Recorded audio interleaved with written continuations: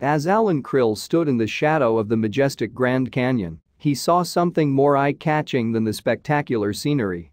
A boulder. To the untrained eye, this boulder looked like any other.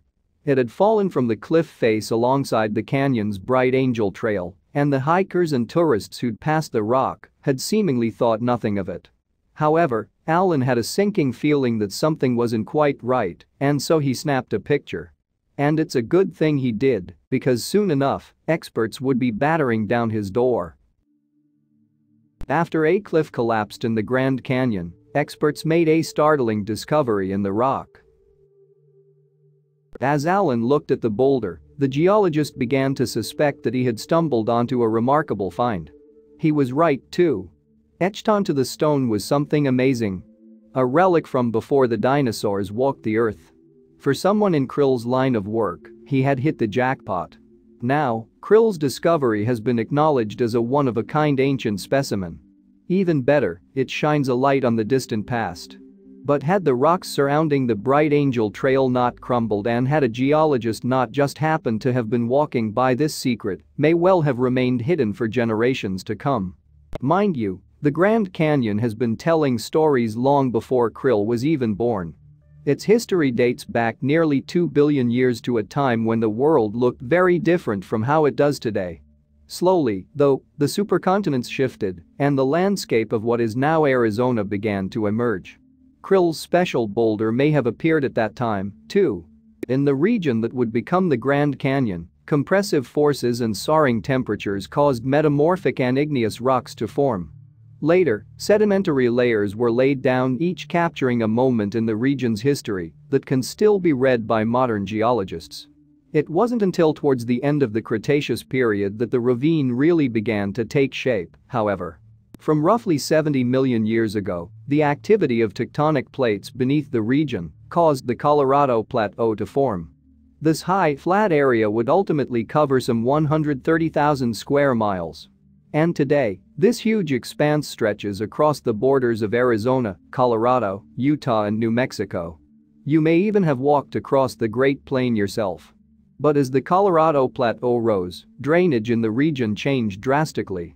Melting ice and rainwater trapped in parts of the Rocky Mountains began to leach predominantly westwards. And, over time, the increased volumes of liquid turned the waterway we know today as the Colorado River into a destructive and powerful force. Then, over the course of millions of years, the Colorado River raged across the plateau, carrying debris that wore away the rock below. It also gradually began to carve a downwards path through the sedimentary, metamorphic, and igneous layers. And when the exposed banks eroded, there was a canyon with a fast-flowing current at its base. As time passed, the mighty Colorado River continued to slice its way through the plateau. Then, from about 2 million years ago, a series of ice ages occurred. And as the climate became wetter, the river's current grew even stronger, enabling it to cut a deep groove in the ancient rock. And this groove ultimately became, you guessed it, the Grand Canyon. Today, the Grand Canyon is considered one of the 7 natural wonders of the world. According to geologists, it reached something close to its current depth roughly 1.2 million years ago, when the floods and spring melts of the last ice age finally eased. And, much more recently, the canyon would be the place where Krill made his remarkable find. But the Grand Canyon is far from a complete phenomenon. You see, the Colorado River continues to erode the plateau even today, gradually wearing away layer after layer of rock. And in the future, this means the natural wonder may be even deeper and wider than it is now, although nobody can say exactly how much it could change. Given the geological activity in the area, though, it may surprise you to hear that people have long had a presence here. At about the same time that the Colorado River carved the deepest parts of the ravine, humans first arrived in this part of Arizona. Then, more than 1 million years later, the first Europeans peered over the lip into the crevice below. Eventually, President Benjamin Harrison designated the canyon a forest reserve, the first step taken towards preserving this unique landmark. In 1919, it was also named an official national park. Fast forward to the present day, and the ravine now annually welcomes some 6 million people, all drawn by the location's dramatic beauty, jaw-dropping landscapes, and challenging hiking trails. But tourists aren't the only ones who flock to Arizona to see the Grand Canyon for themselves. Since 1858, the region has been visited on many occasions by scientists keen to observe the fascinating geology of the ravine, with Krill among them. And thanks to these experts, we know a great deal about the canyon. For example, it's been said that its walls contain no fewer than 13 different types of rock. Today, some of these rocks form the most famous parts of the Grand Canyon, taking center stage in countless tourist snapshots throughout the year. Along the northern rim, for example, the outcrop known as Isis Temple towers some 7,000 feet above sea level. Then there's a stretch known as the Granite Gorge, which cradles the Colorado River as it flows through the crevasse. Despite the almost constant flow of visitors, though, the Grand Canyon still holds plenty of secrets. For instance, in 2014, geologists from the University of New Mexico published a paper that challenged long-held beliefs about the formation of the ravine. And according to the study, one widely accepted theory may have been wrong all along. In the journal Nature Geoscience, geologist Carl Karlstrom argued that the famous landmark was actually far younger than 70 million years old. Different segments of the canyon have different histories and different ages, he wrote, but they didn't get linked together to form the Grand Canyon, with the Colorado River running through it until 5 to 6 million years ago.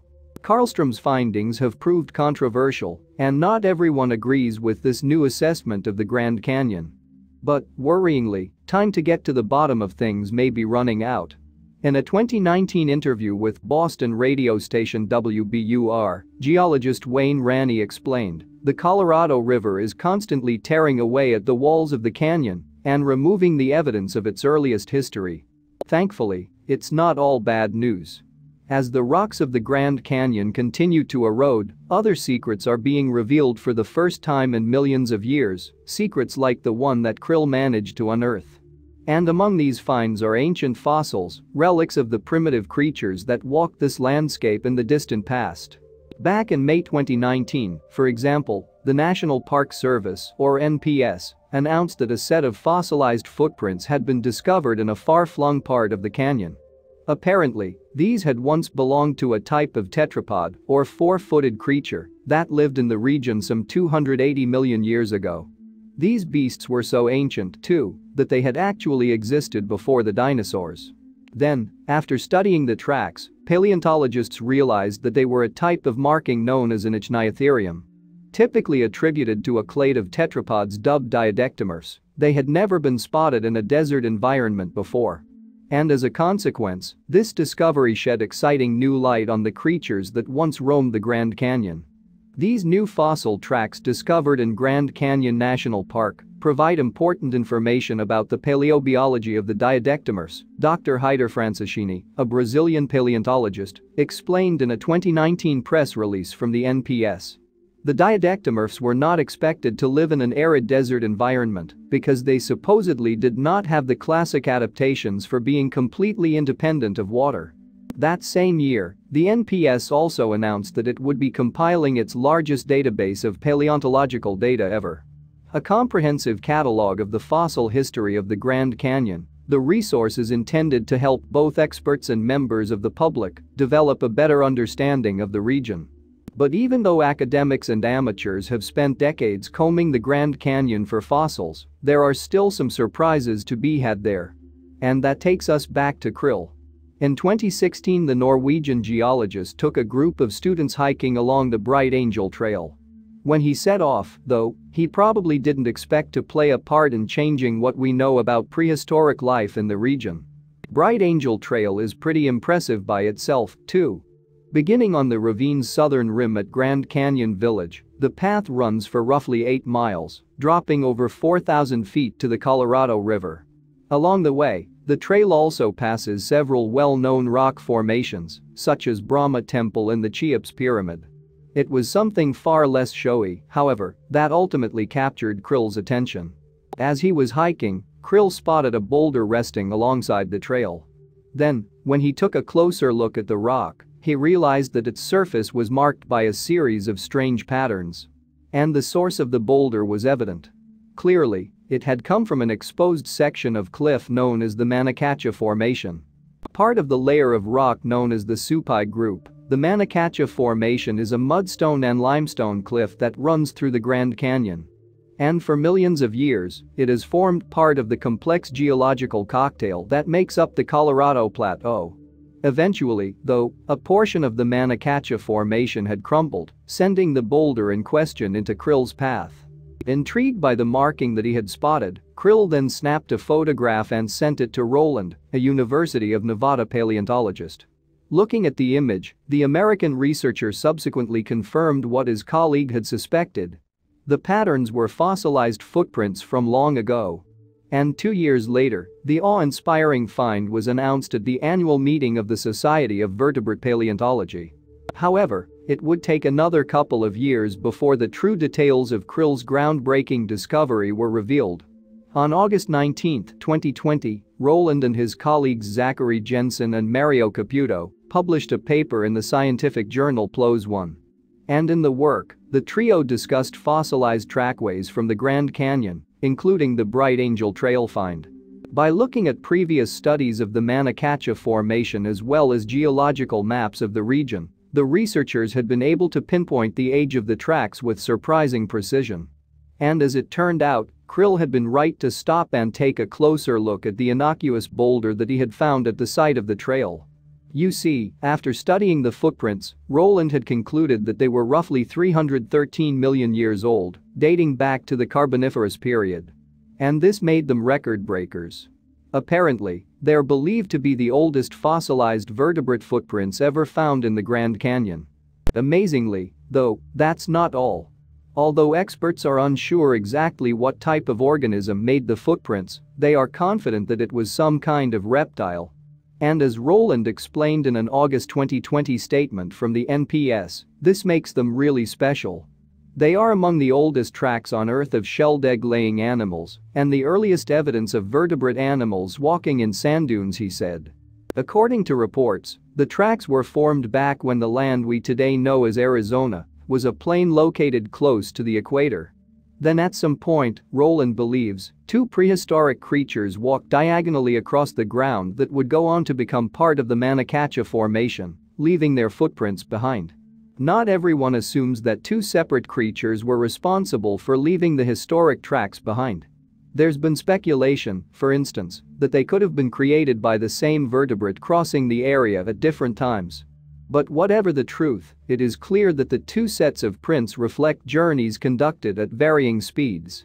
It also appears that at least one of the creatures moved using what is known as a lateral sequence walk. In an August 2020 interview with the Arizona Republic, Roland described this gait as being where the left rear foot moves and then the left front, and then the right rear and the right front and so on. Living species of tetrapods, dogs and cats, for example, routinely use a lateral sequence gait when they walk slowly, Roland explained in the statement. The Bright Angel Trail tracks document the use of this gait very early in the history of vertebrate animals. We previously had no information about that. But just how had the footprints managed to stay in such incredible condition for so long? Well, they were most likely preserved by being covered with water and sand. Then, as time passed, the impression remained in the rock. And for millions of years, this remarkable treasure lay hidden within the Manacacha Formation, waiting to reveal its secrets to the world. That all said, it seems as though Roland's findings are far from conclusive. And they may yet stir up controversy within the paleontological world. Speaking to the Associated Press in August 2020, the Grand Canyon's Mark Nebel explained, there's a lot of disagreement in the scientific community about interpreting tracks and interpreting the age of rocks, especially interpreting what kind of animal made these tracks. But for now at least, the Bright Angel Trail boulder remains an object of fascination for paleontologists and geologists visiting the Grand Canyon. A lot of people walk by and never see it, Nebel continued. Scientists, we have trained eyes. Now that they know something's there, it will draw more interest. And Krill's monumental discovery will likely become yet another draw to one of America's most celebrated attractions.